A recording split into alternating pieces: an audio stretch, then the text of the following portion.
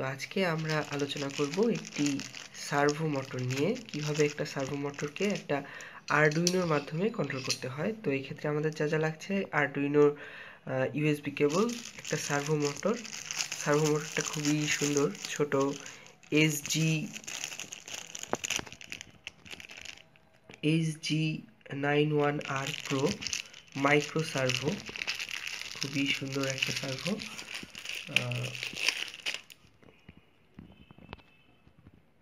যে এটার তিনটা কানেক্টিং ওয়্যার আছে, একটা হচ্ছে পজিটিভ লালটা, তারপরে ব্রাউন অথবা কালো থাকে সেটা হচ্ছে নেগেটিভ বা গ্রাউন্ড, আর হলুদ তারটা হচ্ছে এটাকে কন্ট্রোল করার জন্য। দেন এটার সাথে কিছু কিট দেওয়া হয় যেগুলো দিয়ে আমরা মোটরটা ঠিকভাবে ইউজ করার জন্য, এটার সাথে কানেক্ট করার জন্য যেই জিনিসগুলো লাগে আর কি, সাথে কিছু স্ক্রু আছে, আর কিছু লাগবে হচ্ছে কানেক্টিং ওয়্যার। ঠিক আছে, এবার তাহলে দেখা যাক সার্ভো মোটরকে আমরা বিভিন্ন সার্ভো মোটরকে বিভিন্ন ডিগ্রিতে ঘোরানো যায়। এই সার্ভো মোটরটিকে আজকে আমরা 0 থেকে 180 ডিগ্রি 180 ডিগ্রি পর্যন্ত ঘোরাবো, আবার 180 ডিগ্রি থেকে 0 ডিগ্রি পর্যন্ত ঘোরাবো। তারপরে দেখবো আমরা বিভিন্ন কোণে কিভাবে ঘোরাতে পারি, 45 ডিগ্রি, 90 ডিগ্রি, 135 ডিগ্রি। তো দেখা যাক কিভাবে আমরা খুব সহজে কাজটা করতে পারি। ওকে, দেন এখন আমরা এই সার্ভো মোটরের সাথে আমাদের আরডুইনোকে কানেক্টেড করব। তো আমরা ফার্স্টেই পজিটিভটাকে এর সাথে লাগিয়ে নেব। আচ্ছা, এবারে হচ্ছে সার্ভোর যে পজিটিভটা আছে, যে মাঝখানে পজিটিভ, সেটার সাথে কানেক্টিং ওয়্যার, একটা লাল কানেক্টিং ওয়্যার যুক্ত করলাম। তারপরে নেগেটিভ যেটা কালো বা ব্রাউন থাকে, সেটার সাথে একটা কালো কানেক্টিং ওয়্যারকে যুক্ত করে দিলাম। ওকে, এবার হচ্ছে যে কন্ট্রোলিং যে তারটা আছে সেটার সাথে একটা হলুদ তারকে লাগিয়ে দিলাম। ওকে, ইটস ফাইন। এবারে আরডুইনোর যে পজিটিভ পিন আছে, 5 volt positive, 1 2 3 4, okay, this is positive. And then এখান থেকে 1 2 নম্বরটাও গ্রাউন্ড, 3 নম্বরটাও গ্রাউন্ড। তো আমরা একটার সাথে লাগিয়ে দিলে হবে, আমরা গ্রাউন্ডের সাথে লাগালাম। আর এবার যে কন্ট্রোলিংটা ইয়েটা আছে, কন্ট্রোলিং যে কানেক্টিং ওয়্যারটা, সেটা আমরা হচ্ছে 9 নম্বরের সাথে লাগালাম। ওকে, আচ্ছা, এবারে সার্ভো যে ঘুরবে, আমরা তো এমনি দেখে বুঝতে পারবো না আসলে কয় ডিগ্রি ঘুরতেছে। তো সেই জন্য সার্ভোকে কাজ করার জন্য আমরা কিছু কিট দেওয়া হয় সার্ভোর সাথে। তো সেই একটা কিটকে আমরা এটাকে লাগিয়ে নিচ্ছি। ওকে, এটা মোটামুটি সোজা করে লাগাই। এটা ঘুরলে আমরা বুঝতে পারবো যে আসলে কত ডিগ্রিতে সার্ভোটা ঘুরতেছে বা কীভাবে যাচ্ছে, বা আমরা কোনটা মাপতেও পারবো। ওকে, এবারে হচ্ছে কোডিংয়ের পালা। ওকে, সার্ভো মোটরটা বেশ ভালোই ঘুরতেছে। আমরা আরডুইনোকে ল্যাপটপের সাথে কানেক্ট করে এই যে দেখেন, এটা হচ্ছে 0 ডিগ্রি, 0 থেকে আস্তে আস্তে ঘুরে এই যে 180 ডিগ্রিতে আসলো, আবার 180 ডিগ্রি থেকে ঘুরে আস্তে আস্তে 0তে গেল, আবার 0 থেকে এই যে 180 ডিগ্রি, তারপরে আবার আস্তে আস্তে ঘুরে আবার 0 ডিগ্রি, এভাবে এটা ঘুরতে থাকবে। আমরা যদি এখানে থামাই দেই, এই যে এটা খুলে, এই যে এটা হচ্ছে আমার 180 ডিগ্রি পজিশন, ঠিক আছে। তারপরে আবার যদি এটাকে চালাই, ওই হচ্ছে 5 ভোল্টে দিতে হবে। হ্যাঁ, এই যে 180 ডিগ্রি, এখান থেকে ঘুরে ঘুরে 0 ডিগ্রি, আবার 0 থেকে ঘুরে ঘুরে 180 ডিগ্রি, আবার 0 ডিগ্রি। এবার আমরা দেখব কোডিংয়ের মাধ্যমে কিভাবে আমি যদি চাই যে হচ্ছে 0 থেকে 45 ডিগ্রি হবে, 45 থেকে 90 ডিগ্রি হবে, 90 থেকে আবার 135 ডিগ্রি হবে, 135 থেকে আবার 90 হবে, তারপরে আবার আস্তে আস্তে 45 হবে, আবার 0 হবে।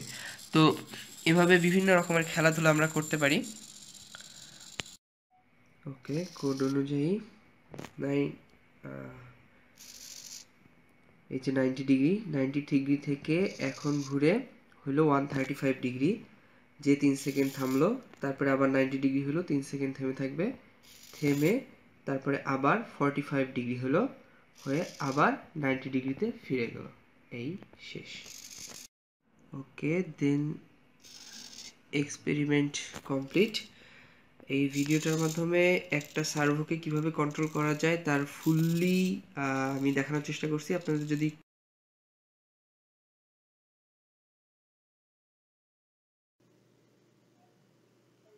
Okay, dear student, now we will discuss the code of this project controlling servo motor.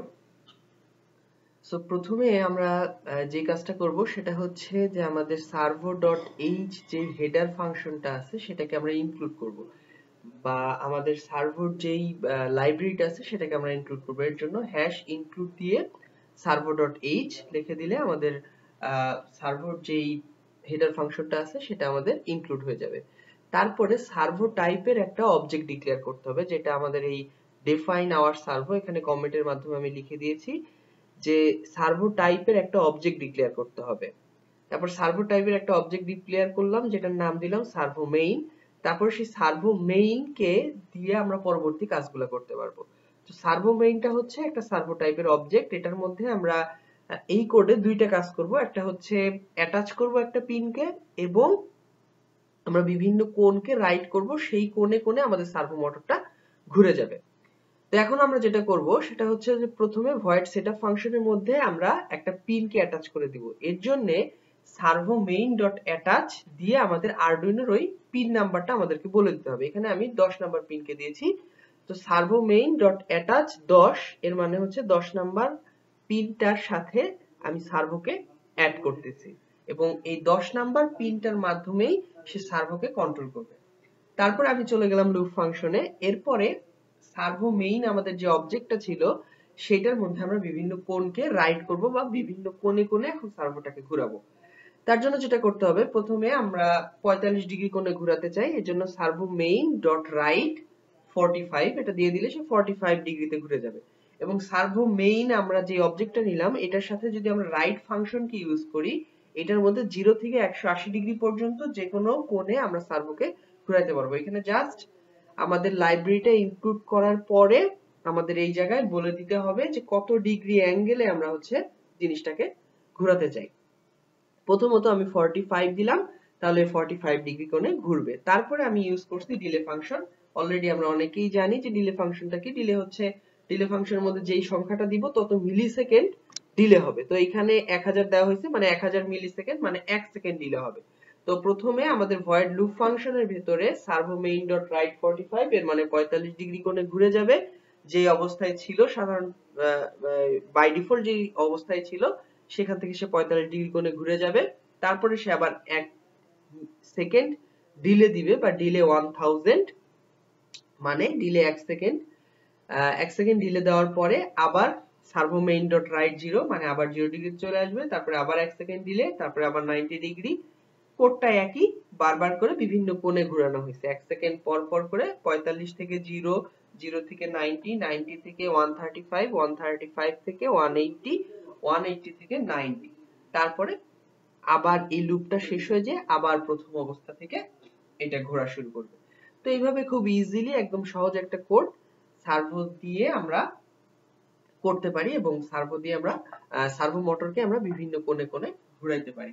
পরবর্তীতে এটার অনেক বড় অ্যাপ্লিকেশনে আমরা ইউজ করতে পারবো। দরজা খোলা, তারপরে গেট খোলা, কোনো একটা কিছু পরিষ্কার করা, কোনো একটা কিছু টানাটানি করা, যেখানে আমরা নির্দিষ্ট একটা কোণে একটা হ্যান্ডেলকে ঘোরাইতে হচ্ছে, বা কোনো একটা রোবটের আর্মস ঘোরানো, একটা রোবটের হাত ঘোরানো, পা ঘোরানো, এগুলোর ক্ষেত্রে আমরা সার্ভোগুলা ইউজ করে থাকি।